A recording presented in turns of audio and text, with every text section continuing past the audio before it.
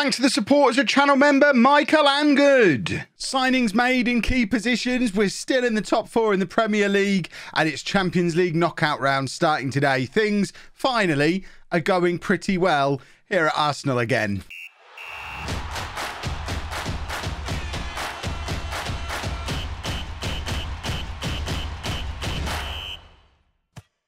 Hello and welcome to Club 3, part 14 of Non-League to Legend. I'm Kevin. Coming up on today's episode, we have our Champions League first knockout round, first leg game against Napoli, and we also play against Champions League qualification rivals West Ham, although they've fallen off the pace a little bit, actually, as have Peterborough. We play them in the league as well. Since you were last with me, as you can see from here, we are on a little bit of an unbeaten run since the Tottenham game. There was a couple of iffy draws in there, but one of them's in the Carabao Cup, so we didn't really care. It's got us out of the Carabao Cup, which is an important thing. A draw away against Man City is never a bad result either. And we're now scoring goals in the Premier League again, which is nice. We're in 4th place, 1 point ahead of Wolves, 3 ahead of Liverpool, 7 ahead of Tottenham, and only 8 points off top of the table, Chelsea.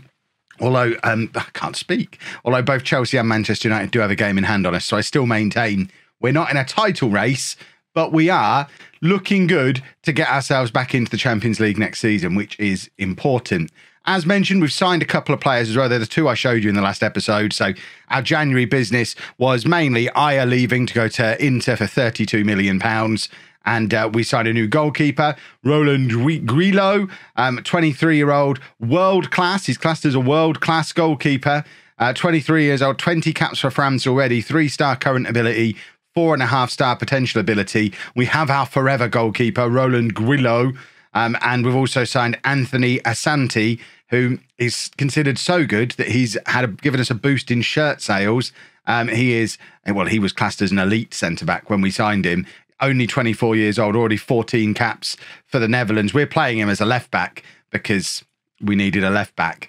He might eventually end up being a centre-back, but at 5'11", I'm more inclined to force him into being a full-back. We've got good options at centre-back, but he is now considered the best of those good options. And once again, we are, of course, raiding the Portuguese leagues, which do seem to be a little bit of a goldmine when it comes to bringing in decent quality players. I know there'll be the usual whinging and moaning about spending £75 million on a player.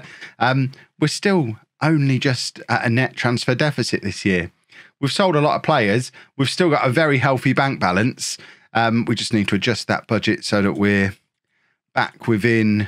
There you go, stick it to about there. And hold on, can I not do maths? 4361, 4370. There you go. So we're within our budgets. We've got decent money in the bank, and we're still in the Champions League. So to me, we're not even financially mismanaging. FFP is looking fine.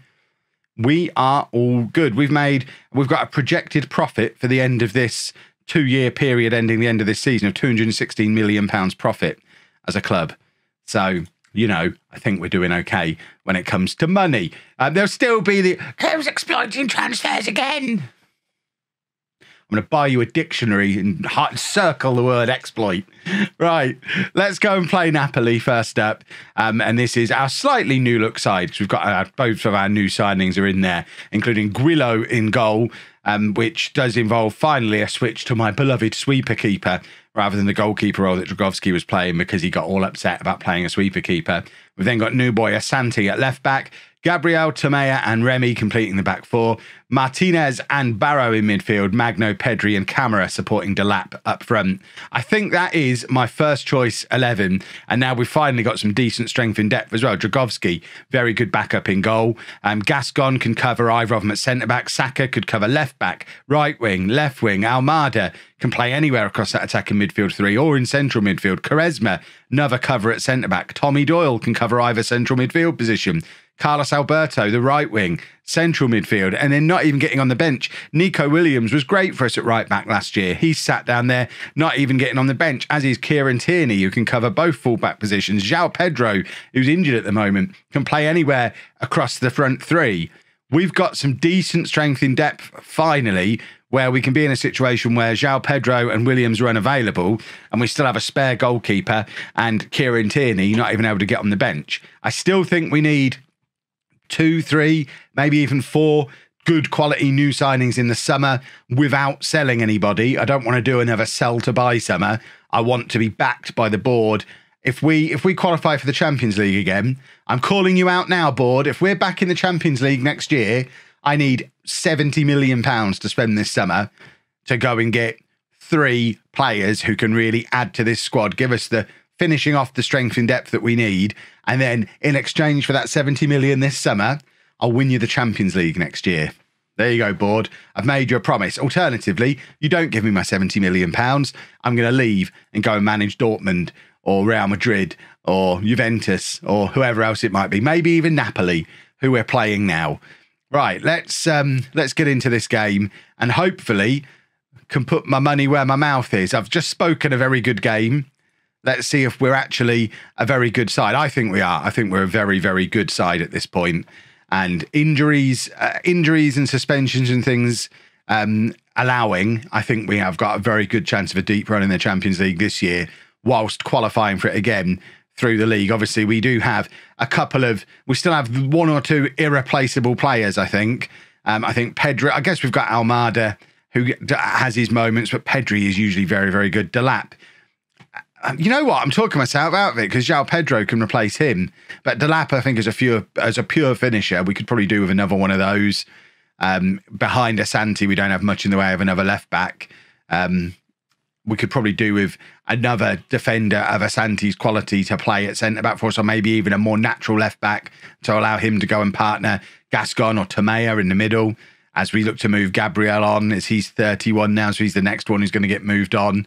But we've very much refreshed this side, refreshed the entire squad, and now we're just looking to reap what we've sown here at Arsenal. What I'm Napoli doing here, I'd be having an absolute nightmare on the touchline if I was watching my defenders and goalkeeper do that. Their manager's not even looking the right way. He's just casually looking at his watch. He's not at all bothered by what's going on. Just keep the ball, lads. What are they doing?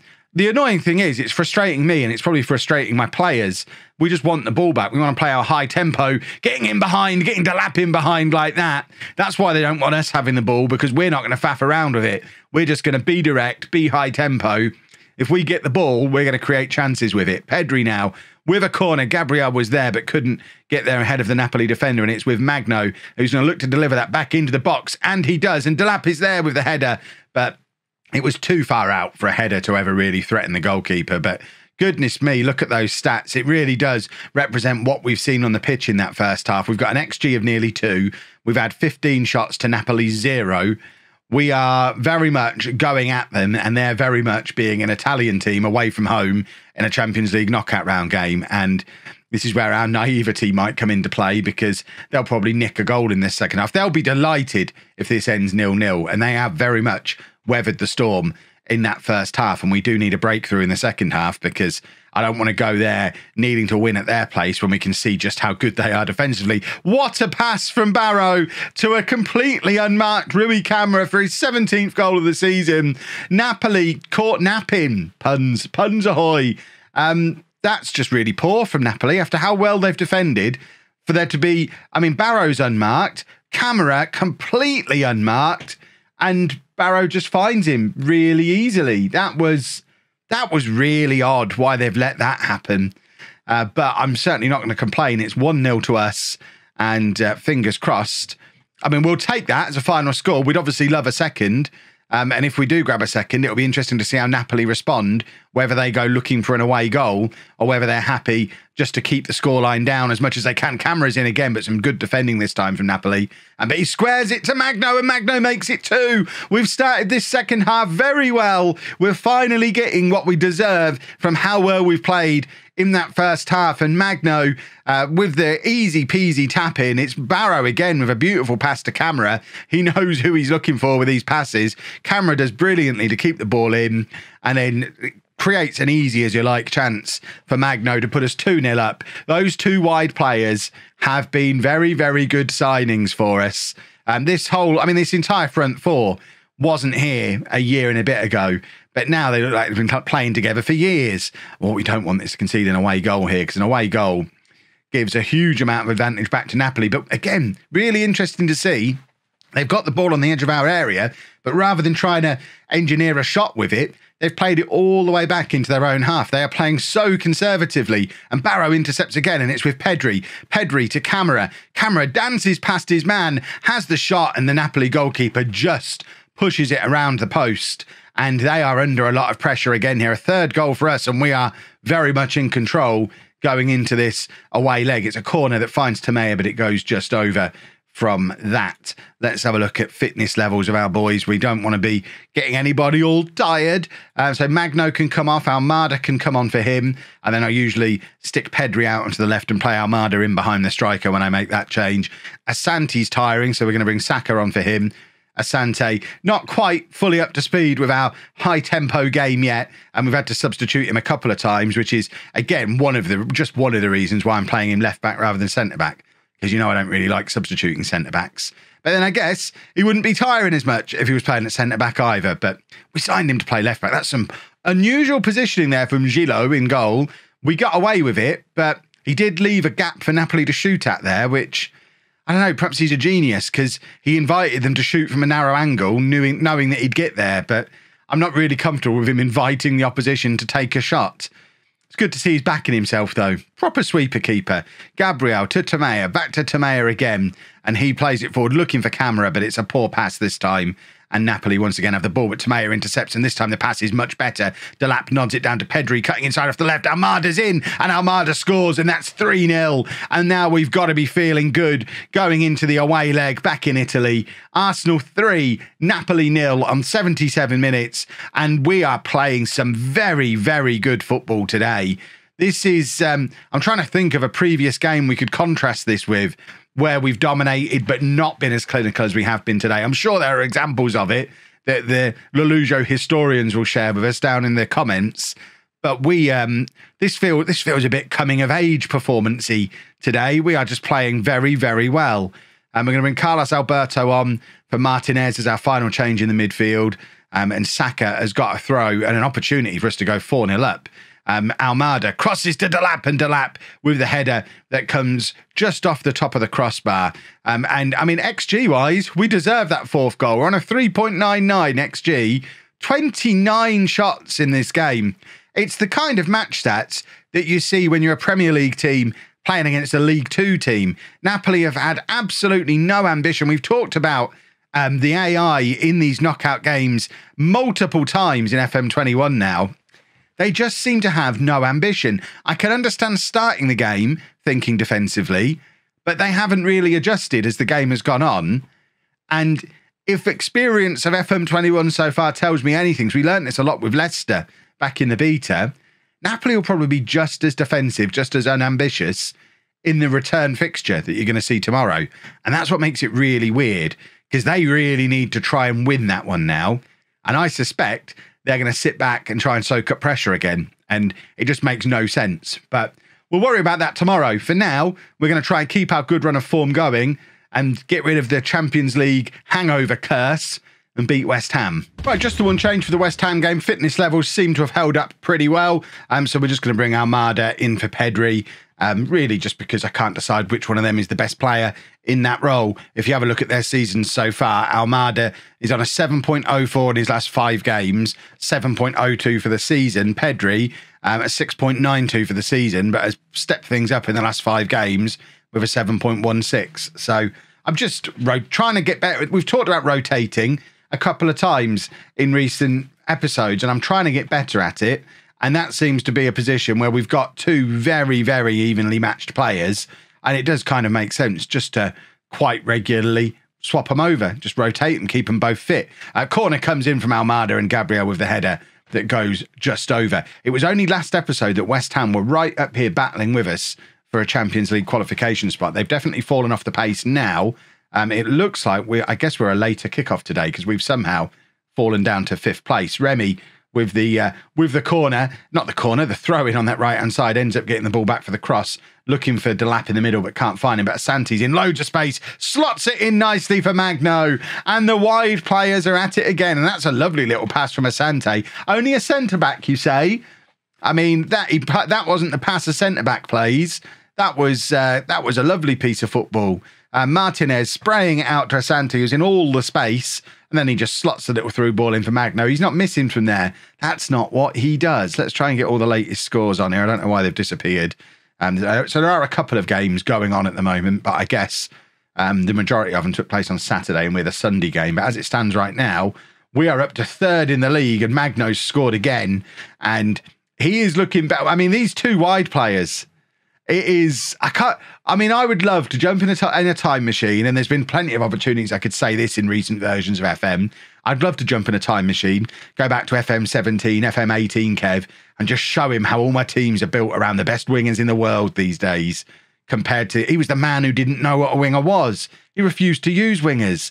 But now Magno and Camera, goodness me, are they good players? And Magno is just dancing through for his hat-trick, but the save is made by the West Ham keeper, and it's another corner.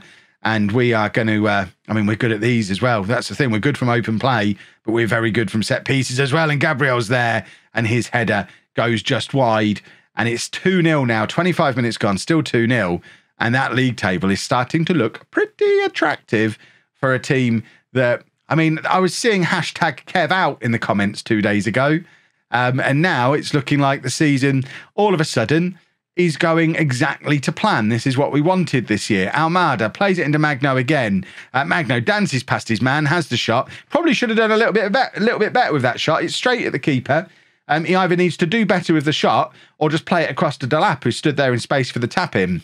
But if you're gonna cut inside Thierry Henry style and have the shot on your right foot, then you've got to test the keeper properly and not just basically chip it up into his hands. West Ham, their first proper attack of the game, but Martinez is there to intercept and probably not distribute it as well as you would hope from our deep line playmaker, but good to see him getting involved in some defensive work. And now Camera has the chance to just get his head down and run down the right-hand side. What a lovely drilled cross for Delap.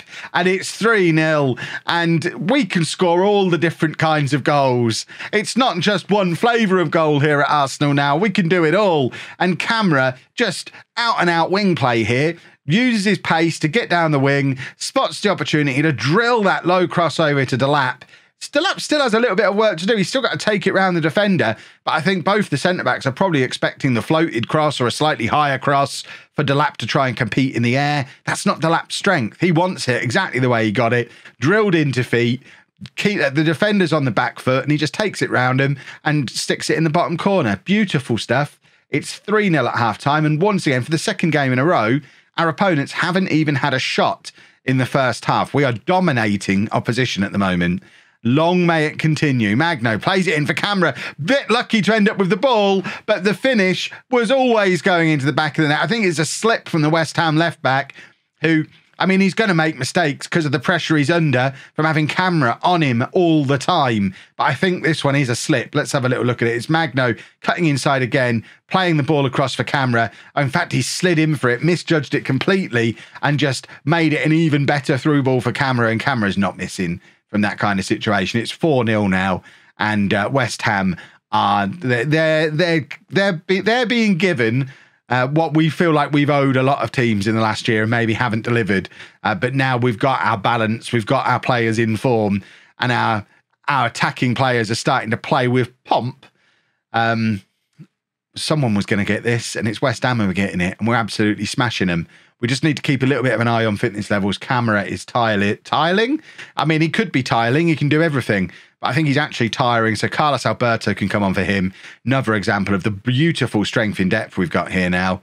I'm also going to take off Magno, and we can bring Saka on for him, and he can just play as a winger on that left-hand side. And then I think I'm going to take off Barrow in midfield as well. Bring on Tommy Doyle. Barrow doesn't miss a lot of football. Doyle hasn't played much football. So it makes sense to keep him match fit, keep him involved, and rotate him in a little bit more whilst giving Barrow the rest. Almada is tiring. Would have been nice to be able to bring Pedri on as well. Where's these 5 substitutes? Remy probably wants to come off as well. But we can just make those rotations before the next game. Look at West Ham. One shot and they missed. We've absolutely ruined them there. More of that and we might just win the league yet. That was a performance. Right, we will be back tomorrow and we will have the second leg of the Napoli knockout round game. We'll have Swansea in the league, and then hopefully over the course of next week, you're going to see us continue to progress through the Champions League. Could this be the last season of this year's Non-League to Legend? I've said it before and I will confirm it again here. If we win the when we win the Champions League, that is the series done. We're not going to do any of this doing extra stuff after the Champions League win this year. The goal is win the Champions League. Will it be at Arsenal? Will we leave in the summer? Will it happen now? Will it take years? The way we're playing, I wouldn't necessarily bet against it happening really rather soon. If you've enjoyed that, please make sure you leave a nice big thumbs up on there for me. Subscribe to the channel for daily Football Manager videos. And thank you very much for watching.